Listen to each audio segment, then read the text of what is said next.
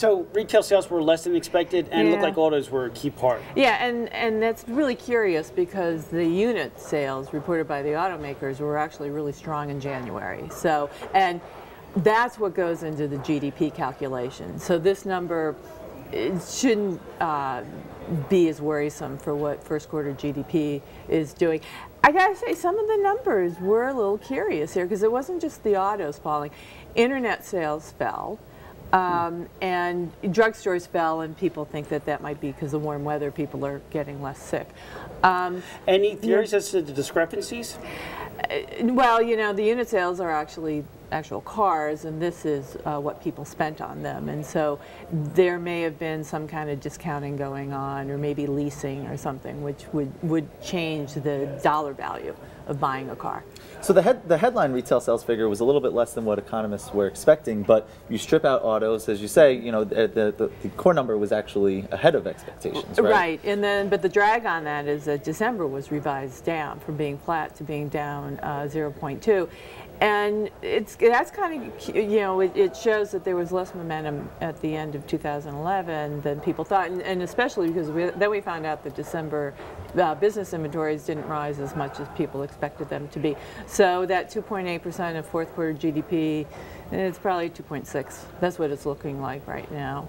So amid all the data that we've been getting, how should investors interpret this and place this with everything else that we've been hearing? You know, I think it shows we've got an economy that this year is probably going to grow around 2.5%, and because that's below our potential, you're going to get these kind of wacky data from month to month, and you shouldn't. It's not that you shouldn't put much stock into it, but you should always look beneath the surface, rather than just look at the top line. And you number. need to see more of these over time. Yeah. You know, to get start changing that thesis that we're in a slow growth environment where we're going to get some readings of that are strong and some that are not as strong. Right. I mean, because we also got the weekly retail sales from Redbook today, and actually they showed that February bounced back up thanks to Valentine's Day shopping.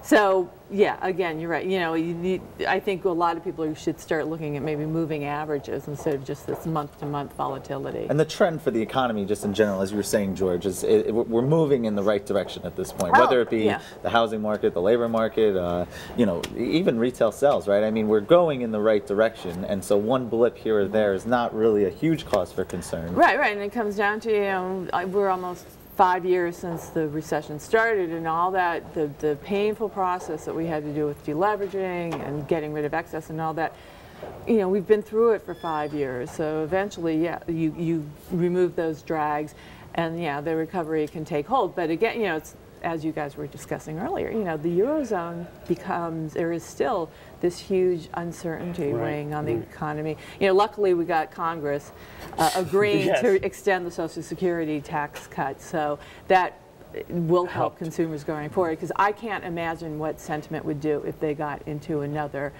you know, kindergarten fight. Oh God!